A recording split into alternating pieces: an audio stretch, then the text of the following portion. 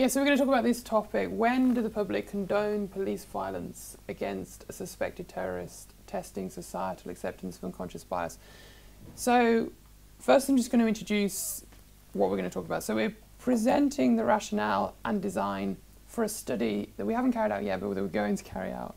And at the end, we'd really appreciate your feedback on the design of the study. So please don't feel afraid about telling us that we're wrong at any point, because we want to sort of learn from this and make sure that what you say we can feed into the design of the study.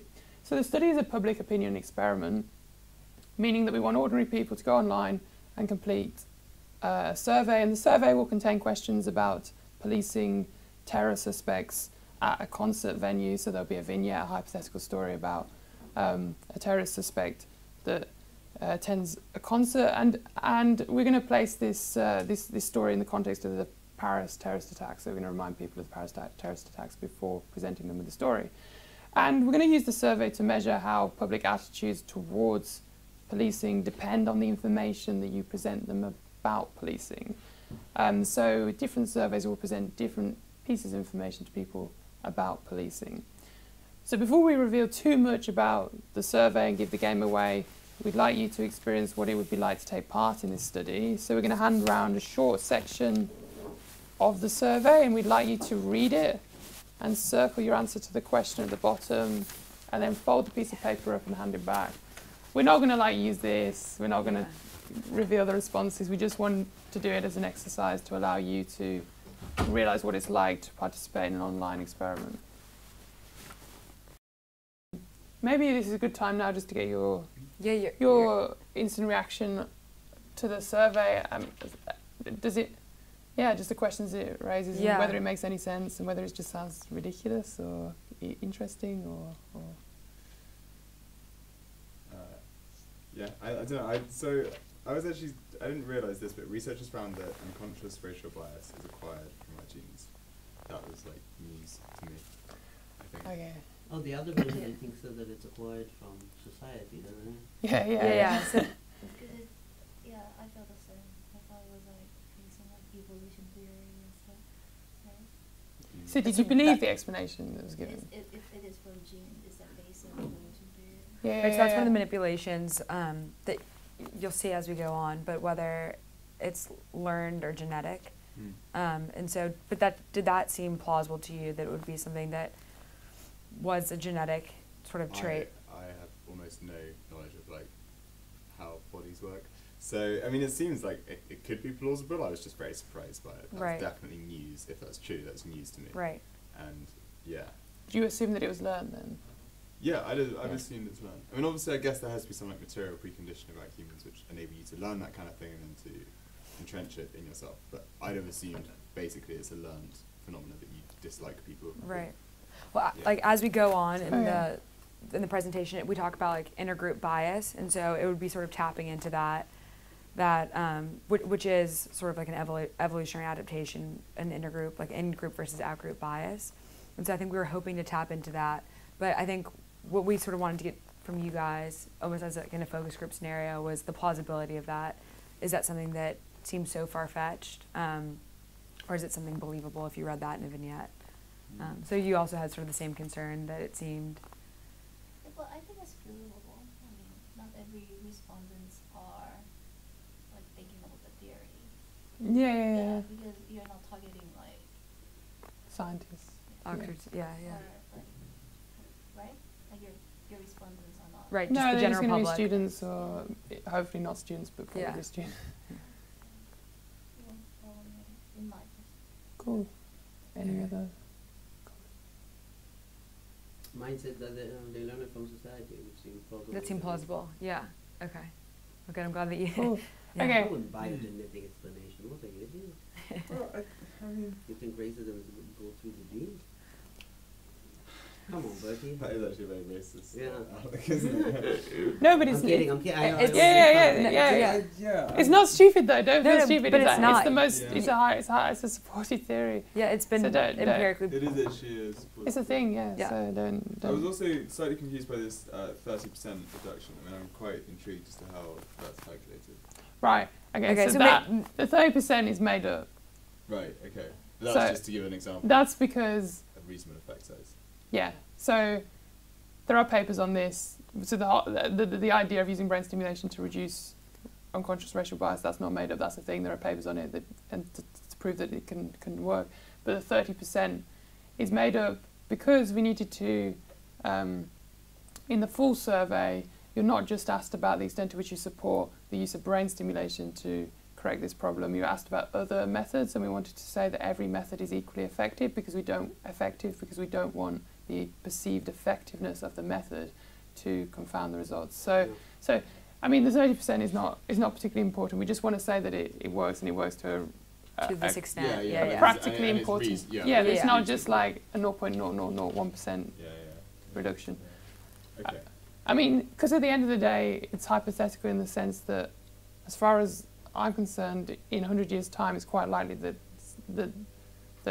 or I don't know, 100 years' time, as in the future at some point, that you're only going to be able to increase the effectiveness of these measures if that's what society wants to do. If it wants to invest in these measures and increasing their effectiveness, then it is completely plausible that you'd be able to increase the effectiveness of the measures. So if they're currently at the effectiveness of reducing bias by 5%, then that should only increase as technology increases. Yeah. Anyway, so okay, so let's continue with the presentation. So I'm not going to talk about any more about what unconscious racial bias is, because you've already read about that in the survey. But one thing to stress is that unconscious bias is by no means restricted to the police or the topic of race. There is a strong body of evidence that we are all unconsciously biased towards people who are different to us in a variety of ways. So the question is, what can we do about unconscious bias? And as you read in the survey, there are ways of reducing racial bias using new technologies, new ways of enhancing the mind, which in this context means cleaning the mind of racial biases. So this paper here, which is a really cool paper, it discusses whether judges in courts should be legally obliged to use cognitive enhancers to free themselves of unconscious racial bias.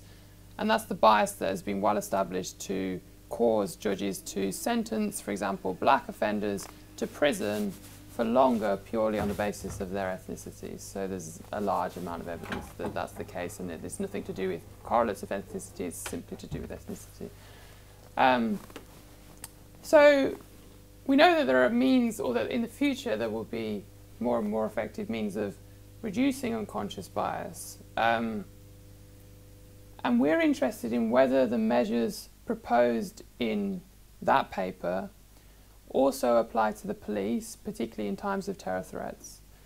And we're interested in whether the police will one day be legally obliged to take cognitive enhancers to reduce their unconscious racial bias, especially in contexts where that bias could have huge consequences, such as a police shooting. So there are three key ways of reducing racial bias as proposed in the previous paper. The least controversial is virtual reality training. So this involves wearing head-mounted video goggles to explore a virtual world, which is specially designed to reduce unconscious racial bias. So in this world, the player takes on the body of an outgroup member, and so becomes an outgroup member's avatar and interacts with other outgroup characters. By outgroup, we mean if you were defining group membership on the basis of ethnicity, for example, and you're a white person, then you might interact with a black person or an Asian person or somebody of a different ethnicity. So the player moves their outgroup avatar by moving their own body, which is detected by sensors, or in a less sophisticated setup, you have something like this. So that's kind of the least ethically controversial means of reducing unconscious bias. Then there are drugs which decrease the availability of brain chemicals in areas of the brain associated with unconscious racial bias. And this decrease in brain chemicals is designed to reduce the activity of these brain areas to reduce unconscious racial bias. And then finally, there is non-invasive brain stimulation, which is what you read about in the survey. Amazingly, unbelievably, /scarily, the public can already buy brain stimulation kits online to help them play video games better. And this is the website that you see here. And we think that one day you will also be able to buy brain stimulation kits to help you make less biased decisions. So those are the sort of three methods in which, the three kind of new methods of the future in which you might be able to reduce this unconscious bias. So yeah, there is, I mean, yes, these methods are quite futuristic, but there is already evidence that, for example, brain stimulation can be used to reduce unconscious racial and gender bias. But we think, so we're not specifically interested in the question of in terms of adding to this body of literature. We're interested in the big question of whether, or the controversial question of whether society will support the use of these measures. We're asking the question, do people really want to get rid of unconscious bias? We want to get rid of it, but do people really want to get rid of it? Does society at large want to get rid of it? And are people as motivated to get rid of unconscious racism as they are to get rid of conscious racism? Because we think that people secretly like unconscious bias because it allows them to be biased without the disadvantages of looking biased. And there is some indirect evidence of this. For example, the first study here found that people were more likely to endorse stereotypes after reading that most other people believe stereotypes are true. And the second study here found, just as an example finding, there were several studies within the paper, one example finding was that people who were given the opportunity to disagree with a blatantly sexist statement were later more willing to favour a man for a stereotypically male job, suggesting that if you've proven that you're not sort of prejudiced at a conscious and explicit level, you might be more likely to show prejudice in your behaviour or decision making. So the idea here is that people might actually use their lack of conscious racism to sort of justify to themselves being allowed to be unconsciously racist, in the same way that if I had 5 bananas for lunch, I might think that it's okay for me to have a cake in the evening or something. This idea of sort of self-licensing. So that's sort of the controversial argument. And now I'm going to pass over to Jenna, who will look at the reasons why people might secretly sort of like unconscious bias.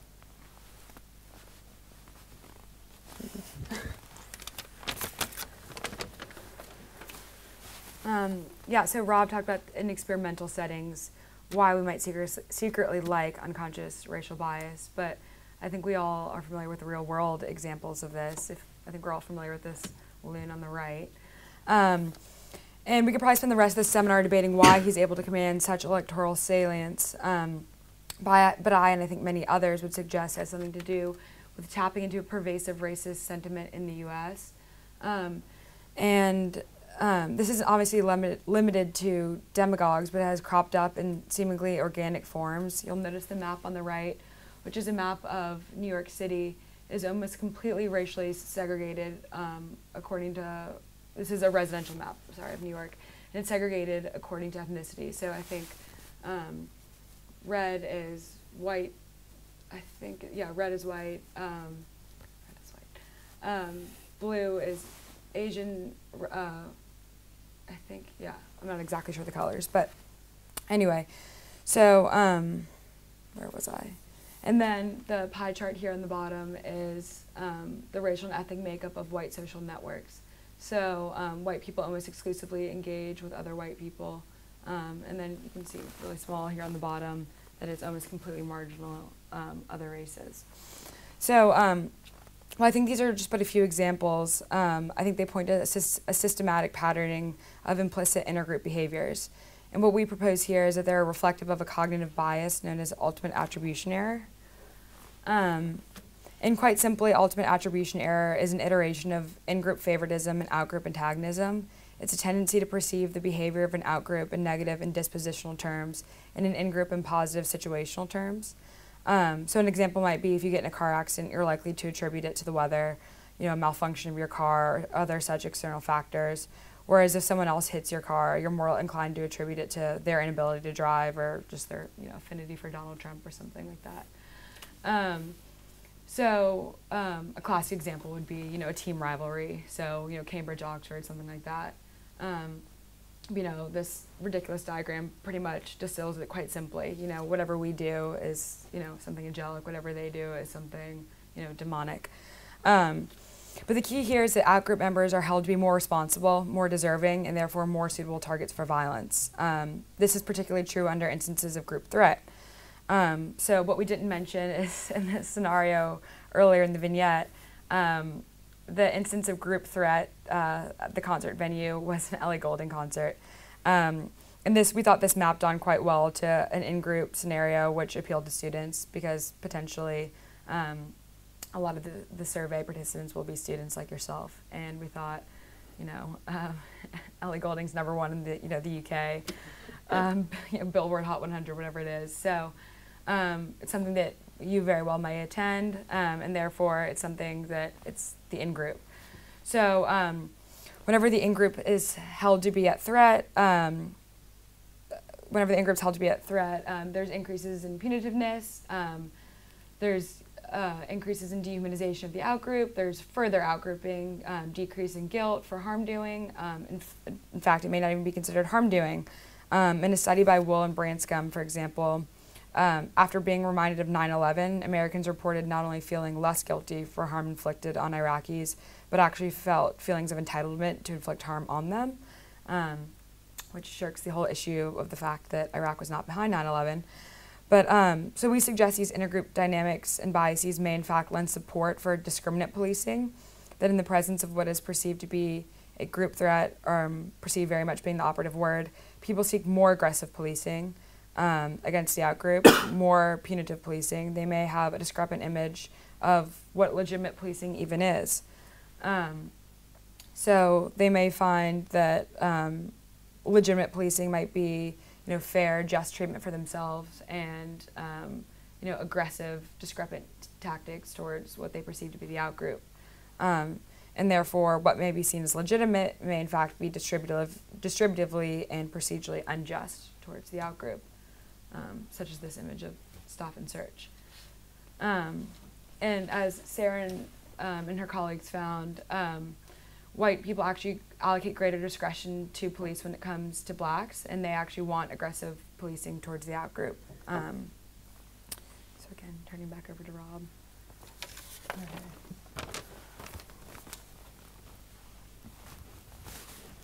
Yeah, so kind of this moves us on to the final question of when people might feel more justified in trying to retain unconscious racial bias.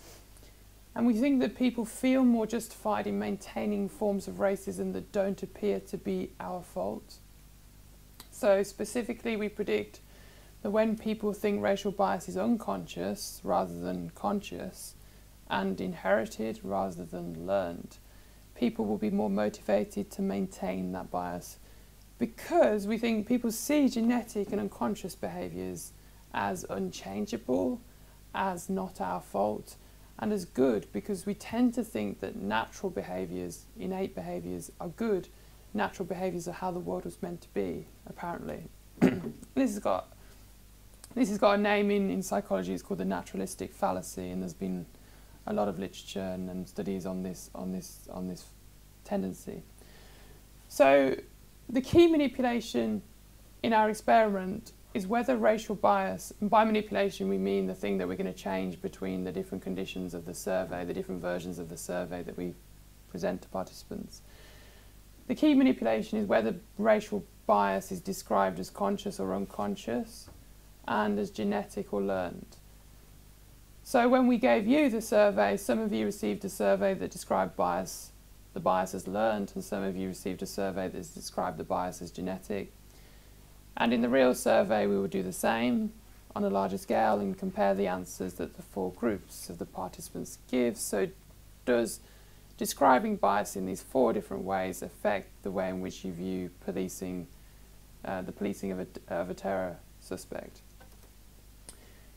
So this finally leads us to our main hypothesis, which is that we predict society will condone unconscious bias more than conscious bias, and that it will condone genetic bias more than learned bias. So yeah, that's it. That's all the rationale behind the study. Now we just need to get on and do it, and come back and present the data in 10 years' time. Yeah, so that's it. Thank you for listening, and yeah, we'd love any feedback that you have or any questions.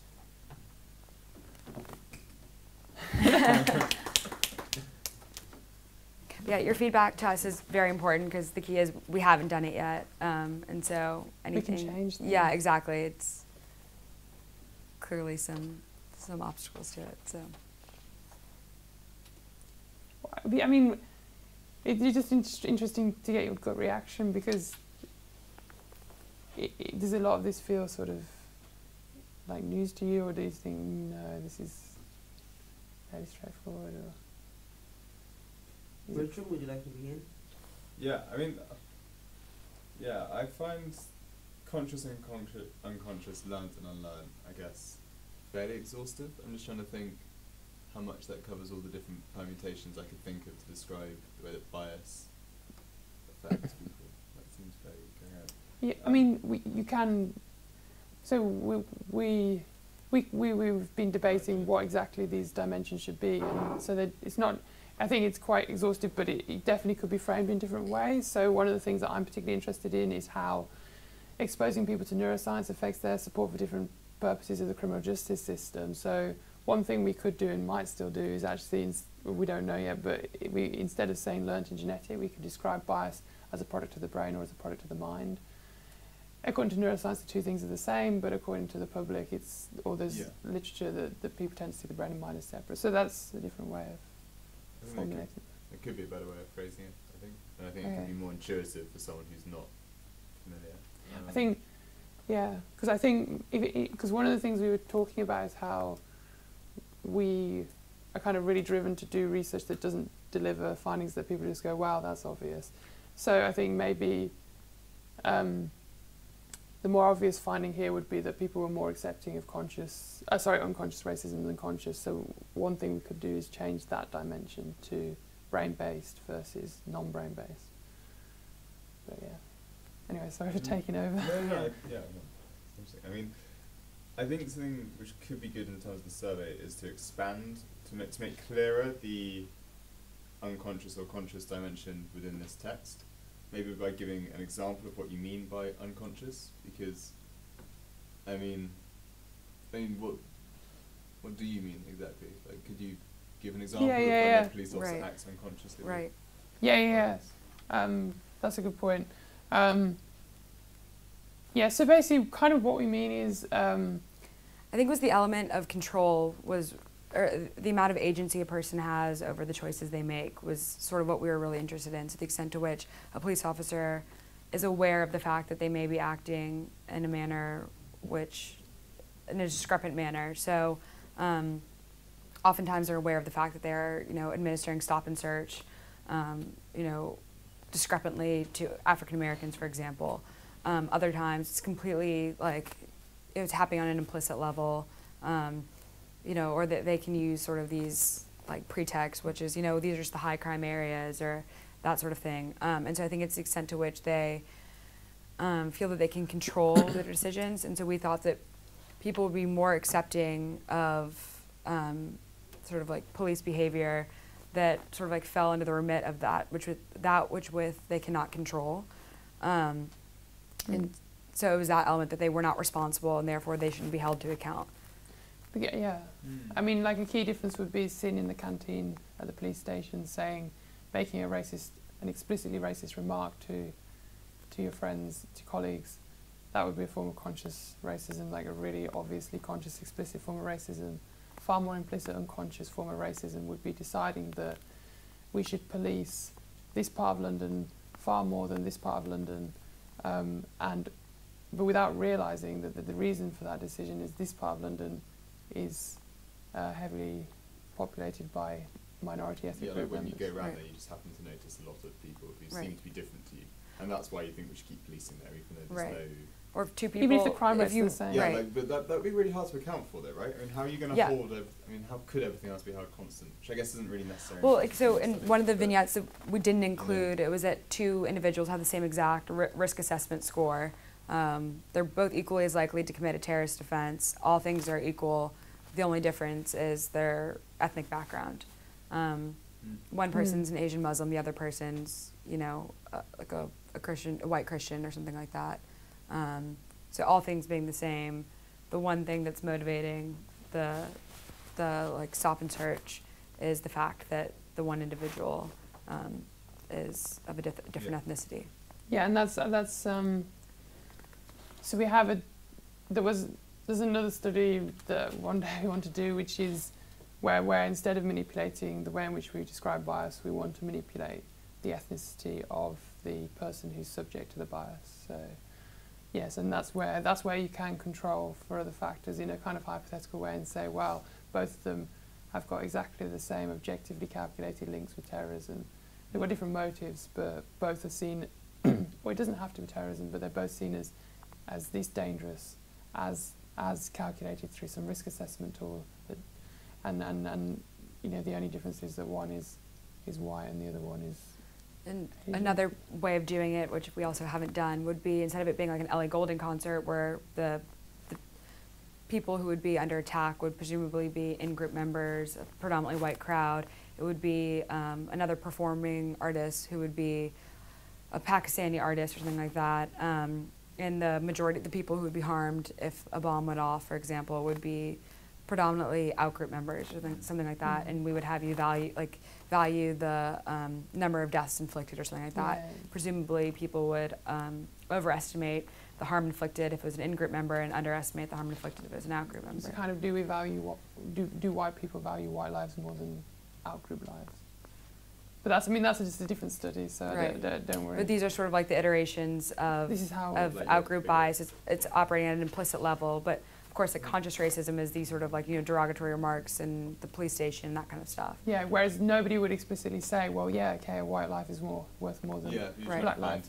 But Right. actually, if you look at people's decision making, then you can tell that the only reason they could possibly have approved of police violence in one condition more than another was Right. because the ethnicity of the crowd was Right. different. Therefore, you must value white lives more. I had two more questions. If that's okay. So first of all, I guess I'm worried about what I would call like an epistemological problem, where, so I think you talk here at some point about like, say, how much, so you think someone's as equally likely as another, say, to commit a terrorist attack, and the only thing that's different is their ethnicity.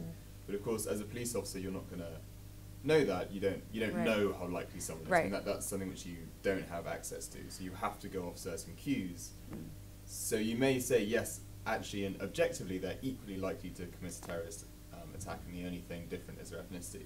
But for the knowledge that the copper has to make that decision on is going to be limited, and maybe in that sense actually it's okay to racially profile. You know what I mean? Okay, yeah. Right, right. No, yeah. Yeah. And certainly people do argue that. So, but I mean, But maybe that's not actually really relevant. I mean, we're looking at We public would say sector. sort of like the implicit cues of danger. Like people are like, say all things being equal, that you're cued to danger if it's an out-group member as opposed to an in-group member. That in and of itself is sort of like an implicit stereotype, right?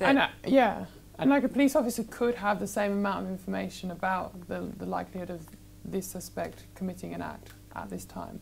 So the police obviously, plan their missions and have a lot of expertise and intelligence coming in about the individual.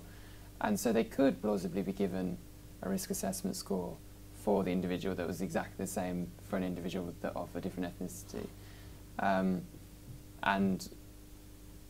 Do they actually get risk assessment scores, or is that a construct you're using to overcome this problem of in this information? scenario, it is a construct, but sometimes they do. Okay. Yeah, and I mean, it's true, we are I mean, We are we creating try a to do this. contrived- Yeah, this is a No, yeah, complete but I mean, right experimental yeah. setting. It's the right thing. But I mean, like for hotspots policing, for example, they'll get they'll be able to ascertain what are like the hotspots, what areas have the most they'll get like a risk assessment of an area, for example. Oh, but like at a much higher level than. Yeah, they'll nowhere near as like so granular as people will the say, others. for example, like 50% of crime occurs in 2% of areas. Yeah. So that would be one way of My other question is just about in-group, out-groups, and how confident you are that the in-group of the coppers is as homogenous perhaps as you're suggesting, and whether that could be something you could start to manipulate where, I don't know, so if the in-group of the police was actually like the out-group as such, and so if the police Yeah. were an ethnic minority, I don't know how that would. Yeah. Yeah. Yeah, I don't know it's how a that good, would affect it. right. It's really You know. interesting. And that's something that we've, I think, kind of struggled with a bit, is how do you even, what constitutes an in-group or an out-group? Like race is one proxy for that. It could be like sports teams. It could be, you know, there's all these other constructs. Where I'm from, for example, in New Orleans, cops are majority black, but they still sort of police pretty discriminately against black people. So I think there is a lot of literature pointing to the fact that sort of it's cop culture, and that becomes like the superordinate identity. Yeah, so, that it becomes like this master identity. So you know, I don't really know. I think we've chosen like race as our construct for identity. I mean, it'd be really interesting to look at. Yeah, but manipulating that would be Yeah, or looking at white respondents to the survey compared to ethnic minority respondents to the survey. Do they evaluate the behaviour of a white police officer differently, or if you know, does it matter whether the police officer is a minority group member? Yeah, I mean, Yeah, it's just. and in different contexts as well, because this is coming from a very like, you know, Anglophone context. I think in other contexts it would be completely different. Yeah. Yeah, so I think you touched on that, and I wanted to ask, do you expect different answers to the survey based on demographics? Yeah, I think so. I was actually it's the same thing, but because it's actually basically it's very similar question, so I'd love to get in this one if you don't mind. Yeah. I was thinking when you assign people into those like 4 different groups for different conditions, maybe you have to consider we have very similar distribution in demographics such as age, education, race, ethnicity, because I think that will definitely affect the their acceptance. Absolutely. But if you want, I think it depends. I mean, if you want to see if their ethnicity and education, if they're like your like independent variables, Yeah. you Right. shouldn't control them. Yeah. If you want to control them, Yeah. Right. yeah. Yeah, so the most important thing is that people would be randomly allocated to one of the 4 conditions, so we should have the same variety of people in each condition. But yeah, random allocation to each condition is really important, otherwise there could be an alternative explanation as to why these people say show more approval of bias than these people, and that's that just we have loads of young people here, or we just have loads of... Right, because random... But do you expect different questions based on demographics, because you identify in the survey that the people that the police are targeting are Asian Muslims, right? So do you expect that Asian Muslims answering the survey would answer quite differently than white people answering the survey? Yeah. Because they're the out group. Right. Yeah. Presumably, yeah. So so to simplify things, we originally kind of envisaged only using the data from the white people that responded to the survey, just to simplify things. But absolutely, it'd be interesting to look at the differences. We haven't thought about exactly what we'd expect in terms of the differences, what the differences would be. I think it would actually be interesting to take several groups and then see if there's differences between them. Because I imagine there would be, Yeah. That might be an interesting contribution. Yeah, definitely. And I also think that you're not trying to control how people perceive the brain stimulant treatment, right? That's not part of the manipulation. No.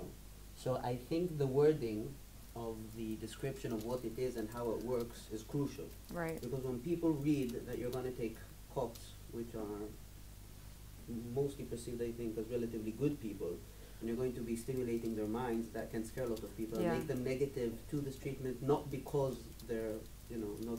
Right, but because the treatment itself, because it sounds but what are the scary. adverse effects? So when you put the picture up on the screen of a person who bought it so he can use it in game, it makes it much more approachable. Right. So I would definitely say that this is not, it's being used in trials, it's being used by individuals who want to better their gaming abilities, and it can be bought for £5 on Amazon. Yeah. Right. What do you think about if we listed like the side effect, the chances of getting adverse side effects? That actually might make it scarier.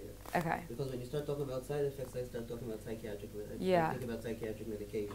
So, you know, now you can buy this for £5 on Amazon kind of thing. Yeah, They're yeah. widely used by the gaming public, that kind of stuff. Okay, Yeah, I think really that's good. a really good idea. Yeah.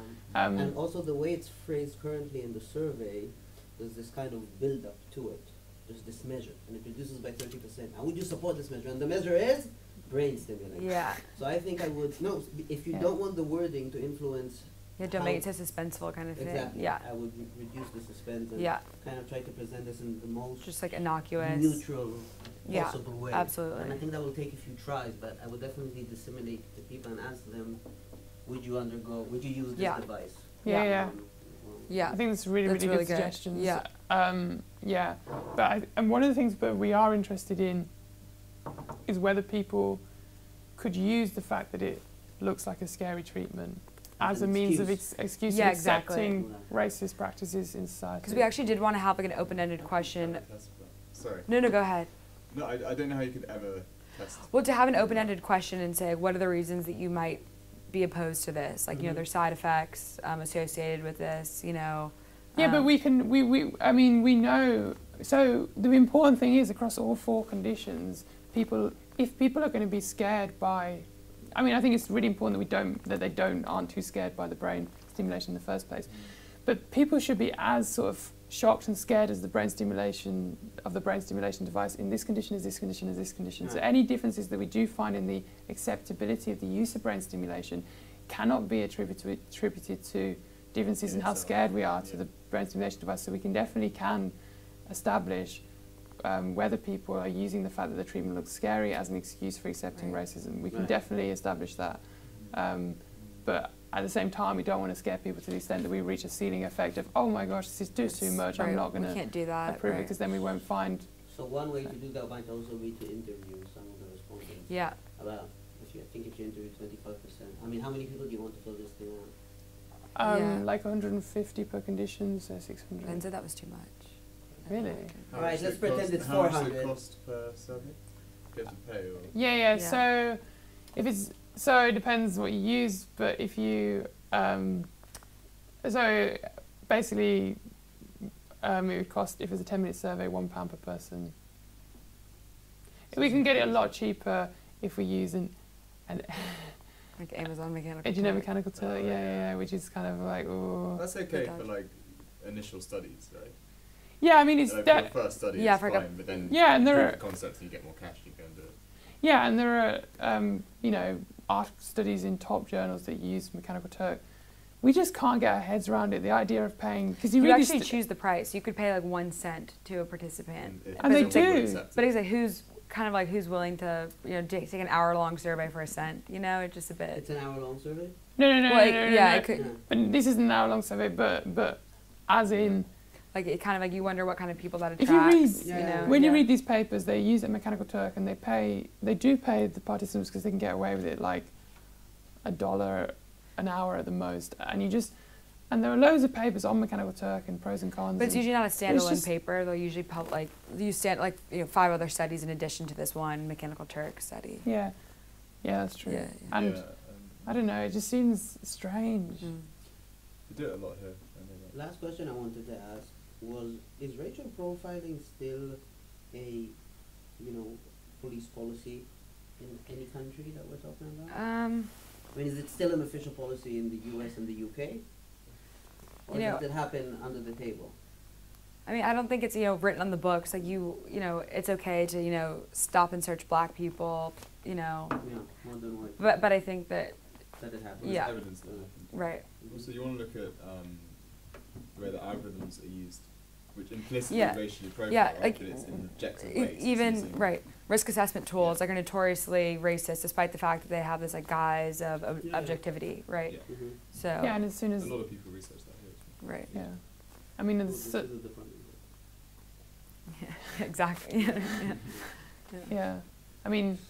There's one form of there's indirect discrimination just in the fact that if you target poor areas, minority Right, that group maps members are more onto likely race, to yeah. live in poor areas, and of course so there are all these different types of racism, and perhaps you put them on a continuum of severity, and in someone somebody could draw the line and say, well, it's okay to target poor areas, and people, obviously the police officers do target high crime areas, and high crime areas are correlated with lack of income and therefore with minority group members. So, you know, that's accepted. But so what we're trying to take is like the most unacceptable form of racism, which comes back to the idea of like, imagine you have two people who, according to all objective standards, are equally dangerous, or, you know, in the wealth context, are equally poor. The only thing that differs is their ethnicity, because we want to kind of we don't want to just prove that people are accepting of this very indirect form of racism. We want to talk about it as like proper racism, if that's what society believes is proper racism and not proper racism. I guess just perhaps one final thing, because I think we're maybe back to you. The choice to focus on firearms training, is that just because, and obviously anything involving a gun is very problematic, there's obviously a very big risk of like serious damage being done, but are you fiddling around with that in different... Yeah, I mean, that's just an idea that came up. Originally we were, so one of the criticisms potentially of this entire survey would be that it could come across as too far-fetched. So the idea of police officers receiving the brain stimulation only firearms trained police officers receiving the stimulation, only receiving them before high-risk operations, just increases the plausibility of this futuristic scenario, particularly given that as a respondent in this survey, you may well never have heard of unconscious bias, brain stimulation, drugs to reduce racism. What is going on? You know, so we don't want to bombard people to the extent of telling them, do you support the use of brain stimulation for every police officer, you know, day one of training, then you have to first take a drug, like, whoa. So, yeah, it's just to ease people into the idea rather than, although, you know, it wouldn't be surprising if in the future sort of it was not just, you know, a firearm specific thing. And this is something I've made up. It's not like somebody's written a paper on the use of brain stimulation for police officers even. The only paper that we have is this one in terms of judges, and you know, this is like cutting edge, yeah. Cutting edge. Breaking Bad. Cutting edge. So it's a rendezvous study. Yeah. Exactly. So, you know. Yeah. No, I think it's interesting. I mean, I think you can maybe make it more apparent that this is like a sort of exceptional circumstance. Well, like you're talking about something which is very unlikely. It's just for the really high risk stuff. Right. And very maybe, niche. Yeah. Yeah, you know, this isn't going to be widely used, but when things do go wrong in this scenario, obviously they go really wrong. Right. So it's worth. Not like the rank and file are taking these enhancements, but right. Yeah, but I mean, it does come across. It's just maybe the explicitness.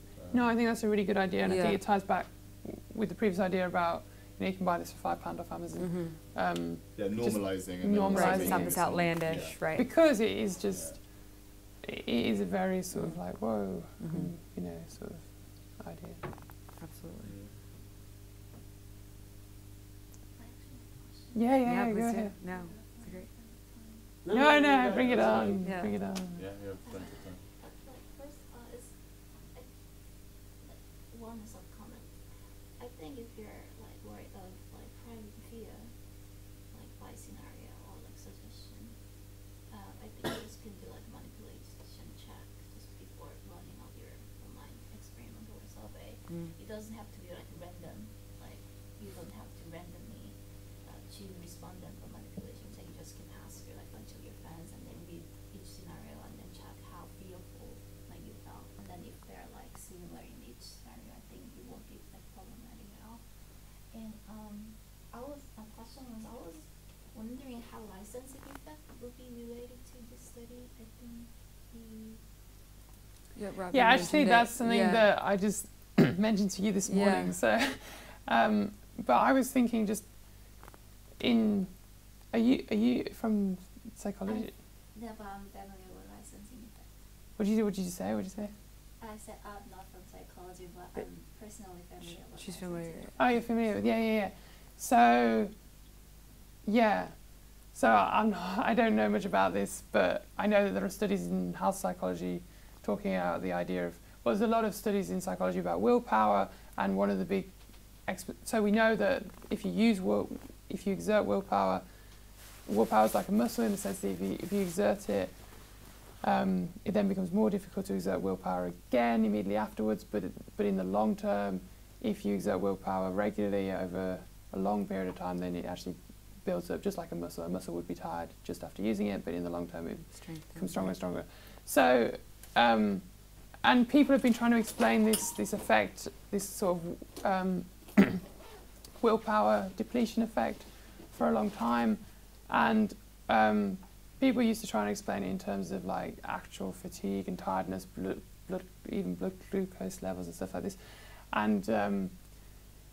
but then some people came along and said, no, it's not about actual ability, it's about motivation, and the fact that if you have resisted something a lot at midday, then at 2 p.m. you think, well, you know, I've tried so hard to resist that temptation. It's just so hard, you know, I deserve a break from having to resist. And so the parallel with here is, I've tried so hard not to be racist. Now I'm allowed to be racist. Yeah. So I think it's really interesting. I mean, have a kick out. That is very interesting. But as far as I understood, there are like two types of explanation why it happens. One is, like you said, we have limited capacity of our moral behavior. So if we did a lot of moral behavior, like we just want to liberate ourselves because we're so tired. So be a racist because I did something good earlier. I'm so tired. But the other explanation is licensing effect is very temporary stuff, so it's not like very long term, like a behavior. For example, one's prior experience in moral behavior can activate to want moral identity, such as I'm a very nice person. So it temporarily liberates oneself to engage in moral behavior. So temporarily, no, definitely. But I think it can be a little bit related to your experiment, but it's really stretchy. Yeah. But if it's genetic, if people say like it's genetic, maybe it can activate some like different types of moral identity. Yeah. And it will affect their like approval of like morally questionable like suggestion. So, I mean, if it's genetic, they may say like, oh, I'm genetically like racist. Yeah. It can activate a little bit like immoral self-identity, which will actually engage in their approval for moral behavior, although it's kind of harsh. So it's right, like this naturalistic fallacy. Yeah. Right. But it's totally based on the like theory of the like moral identity and self-licensing. Right. So it's very stretchy, but it can. Definitely. Logically, like from the theory, I think it's a little contradictory. I think that, I'd only thought about this parallel this morning, but I think just toss it there. Fresh from the Tesco bakery. Yeah. But what would be interesting, of course, would be to look at the literature on self-licensing and look for the way in which they study it and sort of learn from that in terms of how we design our experiment, because it's just not a literature that I know much about. And it hasn't been integrated. Yeah, it would never be integrated with something like this. I'm sure it hasn't been integrated with something like this. So, hopefully if this, we collect data and write the paper, it would be great to have a section just spelling out the relevance of that literature. Right. Because, this is a big thing that criminology doesn't do, but says it does, which needs to do more, is establishing links with all sorts of related fields. And, this is just a small example of that, Right. Yeah. Great, thank you. Thank you guys so much. Yeah, the feedback was honestly very helpful, so thank you.